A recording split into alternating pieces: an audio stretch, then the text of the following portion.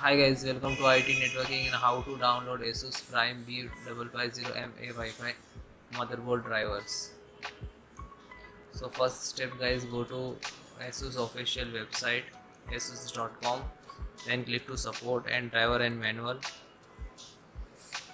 So there are two types to download, one of the model number and by serial number.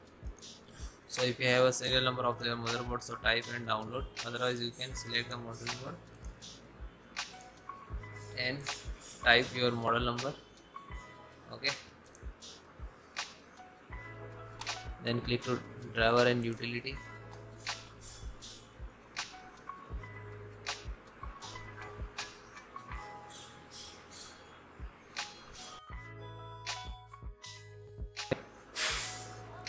Then guys, this is BIOS. If you have to update the BIOS of your motherboard, so select BIOS and then download. Okay, driver select your operating system, Windows 10 and 11. So all the separately available, LAN, wireless and this. Okay, so I giving you example how to install the wireless. One example, almost all the driver installation process is same. Okay, click to download, installation complete, single click to open, find out the setup.